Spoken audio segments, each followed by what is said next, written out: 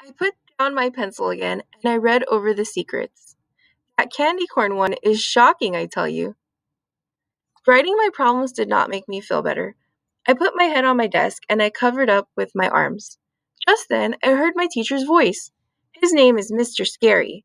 That is a good Halloween name, I think, only he actually uses it for the whole entire year.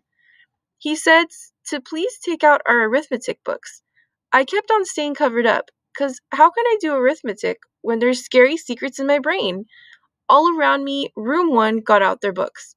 I took my sweatshirt from the back of my chair and tucked it next to my ears. Sweatshirts help block out classroom noise.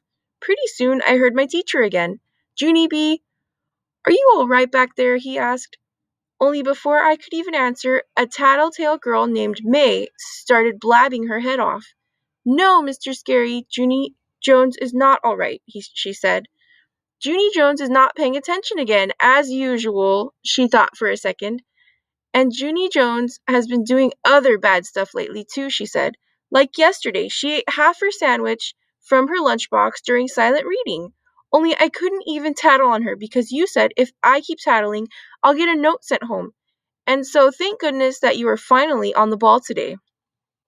After that, room one got very silent, and Mr. Scary didn't say any words.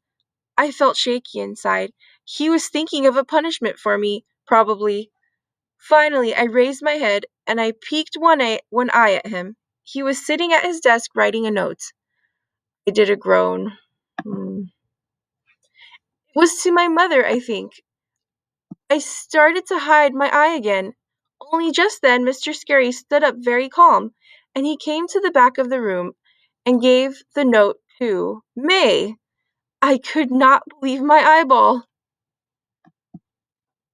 Please take this home to your parents, he told her. May's whole mouth came open at the shocking news.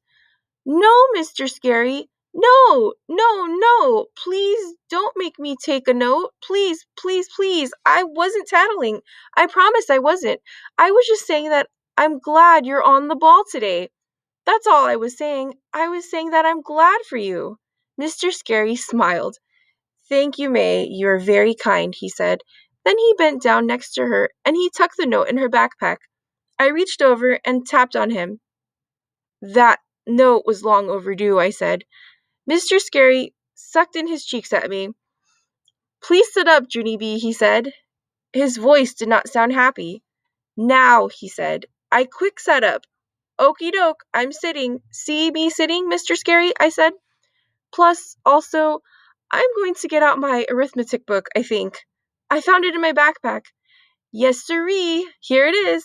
I've got my book, and so I am all set to do arithmetic now, I said. Mr. Scary kept on standing there. I looked up at him. All righty, you can be heading on back to your desk, I said. He still did not move. I waved my fingers. Keep in touch, I said. Mr. Scary bent down next to me, and he talked real serious in my ear. You need to pay attention in class, Junie B, he said. I shouldn't have to tell you that. I did a sigh. Then I leaned over and whispered to him real private.